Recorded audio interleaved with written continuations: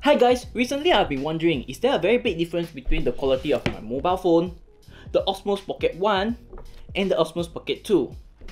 Now these two price tag is only $100 difference, whereas if you are getting a phone such as an iPhone, it might cost about up to $1,000. Now we both know that these two provide stabilization while the phone only provides digital stabilization.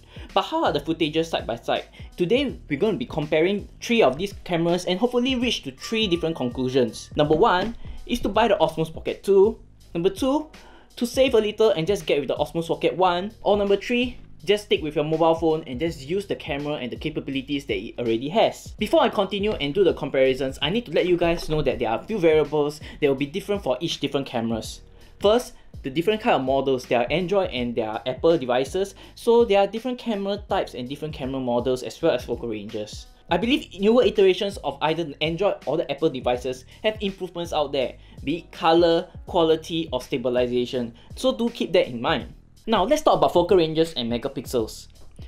For my S10 Plus, I'll be using the mid-range camera which comes in about 26mm and has a 12 megapixel count. On my Osmo Pocket 1, it also has a 26mm and a 12 megapixel count. As for my Osmo Pocket 2, it has a 20mm focal range and has a 64 megapixel count. So all the raw photos and footages you'll be seeing about today are all unedited and are all raw. So what you see is really what you get even if you were to buy them and shoot them for yourself. In my previous video, the DJI Pocket 2 did surprise me with the quality that you can get with the 64 megapixel photos. So I do think that it might perform the best this time round. What do you guys think? Without further ado, let's see how well these 3 different cameras performs.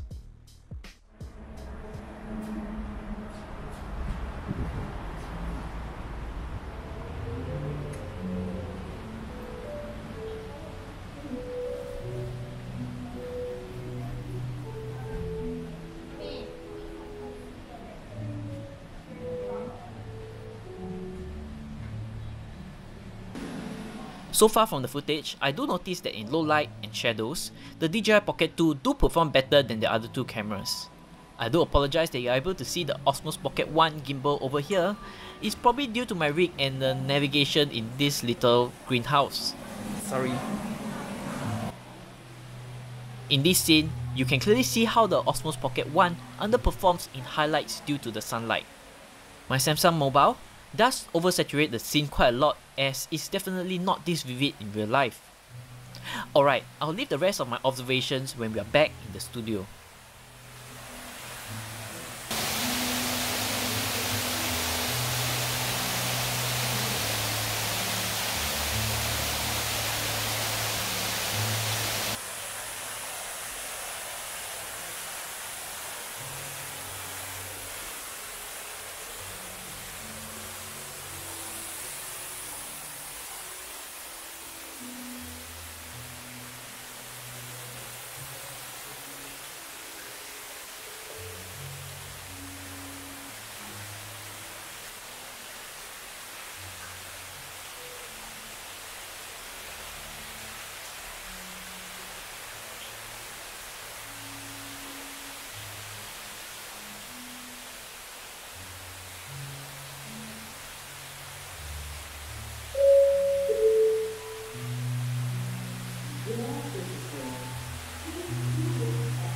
Well, just in case if you are curious how I managed to set up these 3 cameras to film at the same time, this is my setup.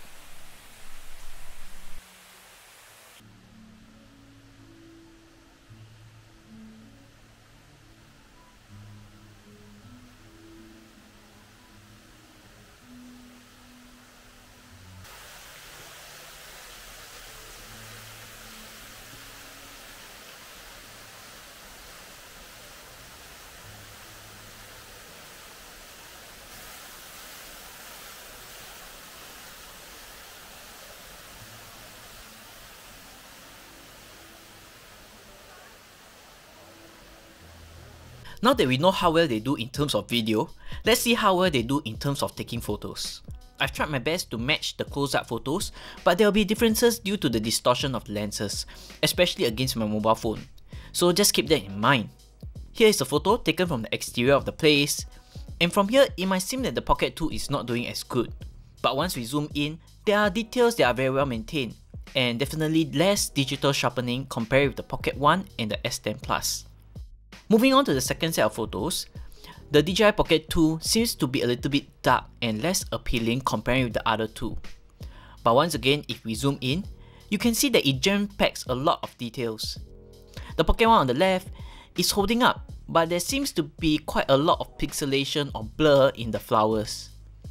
For the S10 Plus, it's too saturated beyond my liking and dry due to the sharpening. It's basically trying to make up for the lack of details with the sharpening. Moving on to the third set, you can still see the same issues, but there is an edge coming up from the Pocket 1 as you can see a little bit more details from the texture of the rainbow background canvas. The S10 Plus photo is definitely off with the colours as you can see from the flowers on the couch. Where the other two lacks, the Pocket 1 shines. The colours of the flowers are so rich and vibrant, there is this natural golden glow to it. It also does really well with the shadows, maintaining details as seen from the plant behind. Now let's just compare the wideness of the widest lens from both the Pocket 2 and S10 Plus.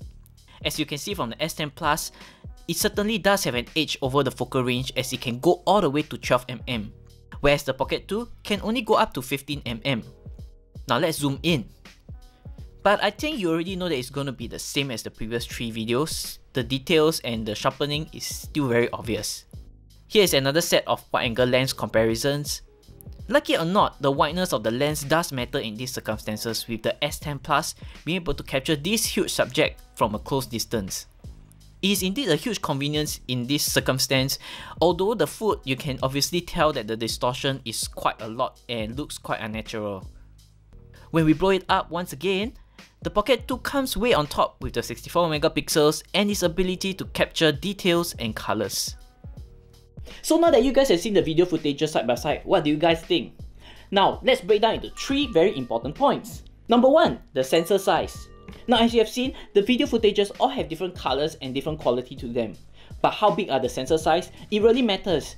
Now let's put them all side by side so that you guys have an idea of how big each of the sensor size is. Among the 3 of them, the Pocket 2 has the biggest sensor, but once you put it with a full frame sensor, you can see how big the sensor size of a full frame camera is and how it dwarfs the Pocket 2 sensor. But if you were to put the 3 different sensors side by side, you can clearly see that they have similar sizes. The smallest would be the mobile phone, and coming in next is the Osmo Pocket 1, and lastly, the biggest of them all is the Osmo Pocket 2. So you can see among them, the Pocket 2 does have the biggest sensor, so it is able to capture more details. But is it the main factor? Let's break down some of the colors and the different details in each of the scene. As you can see from these scenes, the Osmo Pocket 2 does produce nicer and richer tones as compared to the Osmo Pocket 1 or the mobile phone. The colors of the greenery in each of the scene from the Osmo Pocket 2 is kept a little better, and there are more details retained in the highlights and shadows as compared to the 2 other devices. Number 2, stabilization. If you guys seen, there is no stabilization on my mobile phone over here. There is only digital stabilization, which is not available in 4K. So let's rule this camera out. Among these two, you can see that the Osmo Pocket 2 does have better stabilization when in terms of walking. The Osmo Pocket 1 does have a little shake as compared to the Osmo Pocket 2. The Osmo Pocket 2 clearly suits out the walking motion which naturally my body or legs produces a little better as compared to the Osmo Pocket 1. Now before we forget, let's talk about the inbuilt quality of the mics that is on these 2 cameras. This is the built-in mic for the Pocket 2 and this is the built-in mic for the Pocket 1. Okay, now that we're in a quieter environment, this is the audio test. Alright, so this is the audio test coming out from the Osmo Pocket 1 and this is the audio test coming out from the Osmo Pocket 2. So we have just finished this place called the Floral Fantasy and we're heading out, and now we're outdoors. I don't know about you, but I can tell a clear difference of the Osmo Pocket 2 as it has 4 different cameras on each side of the camera itself. Our third and last point, let's talk about pricing. The Osmo Pocket 1 comes in about $249 USD, while the Osmo Pocket 2 comes in about $349 USD without the creator combo. If you plan to go with the creator combo, which I suggest, you'll go up to about $600 USD. While our mobile phones ranges from about $500 USD to about $1000 USD. So which of these should you really get? In almost all aspects, the Osmo Pocket line do perform better than the mobile phone in terms of photo quality, video quality, stabilization, colors, and sound quality. Did I also forget to mention that the Osmo Pocket 2 does have wireless options which really improves the quality even comparing with the very good inbuilt mic that is already on this Pocket 2. If you guys have $249 to spare, I would suggest you going for the Osmo Pocket 1. It is slightly inferior as compared to Osmo Pocket 2, but it does all the tricks that this Osmo Pocket 2 can, except if you were to get this two-way all handle. Now, if you have $100 more to spare, I would highly recommend you to upgrade to this Osmo Pocket 2. This Osmo Pocket 2 has better colors, stabilization, as well as inbuilt sound. And if you need more options such as a wireless clip-on, the do-it-all handle does come in very handy if you are able to extend your budget for a further 200 USD. Now, but in all honesty, if you do not fancy the audio quality or the video quality from the comparison side by side, you can just stick with your mobile phones. It does have very good quality out there. I'm aware that the Apple 12 has very good camera quality from both the rear and the front camera. If you need gimbal stabilization, you can just purchase the Osmo Mobile, and it does provide stabilization towards your footages on your camera. I hope you guys like this video which I compared these 3 different devices. Now, I do note that there are different modes which I did not test out, such as a time lapse, motion lapse, or other form of hyper lapse on these 3 different devices. But all these are just footages side by side in its raw format. If you enjoyed this video and you do like my recommendations, please do give me a thumbs up and subscribe down below if you haven't done so yet. And ring the bell notification over here so you'll be updated of my latest upload. You can also click the playlist over here, which I just compiled on my Osmo Pocket 2, which I cover some of the reasons on why you need it or even why you don't. If not, I'll see you guys in the next video.